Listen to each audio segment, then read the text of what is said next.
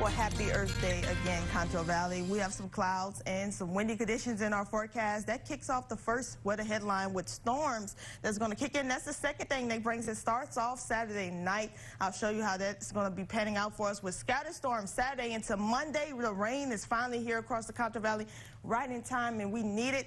Temperatures cooler thanks to the rainfall as well. Now, the wind's been a talk all throughout today, and you can see they're out of the south. Some gusty conditions, seeing 20 miles per hour winds for most of the Concho Valley, 28 miles out of the south in Ozona, 20 here in Tom Green, 25 in Reynolds County and Ballinger, 27 in Robert Lee, 22 in Sterling City. The winds are going to continue to be a factor, and that's why we're seeing right now under a wind advisory from started this evening around 1 p.m. and it's going to run through Saturday at 3 a.m. in the morning.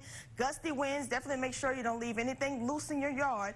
The winds are going to continue to be a factor as this low pressure system moves across the plains. This is a strong system. Notice how tight the pressure gradient is. These lines right here in isobars. It's going to continue to go towards the northeast, and with that, everywhere from extending as west into our region is going to have some gusty winds. Notice gusts up to 50 miles per hour today, and you probably felt it, even though kept us warm with the cloud cover staying in our forecast. Not seeing breaks until later afternoon. Kept some of us in the 80s, but look at the winds. They slacked down after Monday. We'll still be holding on to the rainfall though, but the windy conditions will be moving back in the forecast as we look at next week. And now that dry line is out to our west, sparking up some showers and some storms are ready for the panhandle. We're quiet here, most of us in the Concho Valley, having some cloud cover moving in again in portions of eastern Texas, but already seeing a severe thunderstorm warning for portions just north of Amarillo, north of Interstate 40. They're going to be going on throughout much of the afternoon thanks to that dry line. As this low pressure system over the Four Corners region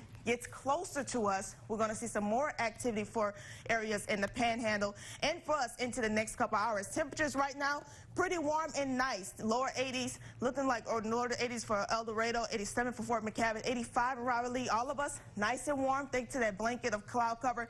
But now let's get serious and talk about what we can see this weekend. Well, this is the severe outlook. One marginal risk. With that, we can see these following impacts. So speaking of hail, gusty winds, and well-needed rain, but some of us could get a little more over than an inch, so localized flooding is possible. Heavy rain in these thunderstorms as they move through Saturday evening into Sunday. That looks like a scattered day overall. And let's talk about potential rainfall. Well, it looks like this for us. We've been waiting for the rain. We're going to get some well-needed rain throughout much of the area, most of us being roughly in the 1 to 2 inches as we go into the next couple of days. That's extending from Saturday into Sunday and Monday, looking well for most of us across our area. That cold front is going to kick things off. We'll be a little warmer Saturday, get a little more cloud cover, then breaks, and then more cloud cover move in as that cold front moves through our region, kicking off the showers and storms. Tonight will be a warm night as well. Windy conditions, that's all going to lead to temperatures staying into the 70s, maybe not even getting into the 60s as we go into the next 5 days, which looks up and down for us temperature-wise, but cooler thanks to that rainfall. Rain chances starting off Saturday night. To recap it all, and then best chance Sunday, looking scattered throughout the day into Monday as well, wrapping up by Tuesday, and then we slowly warm back up into next weekend. Back into the 90s we go. We'll be back with more KSAN News.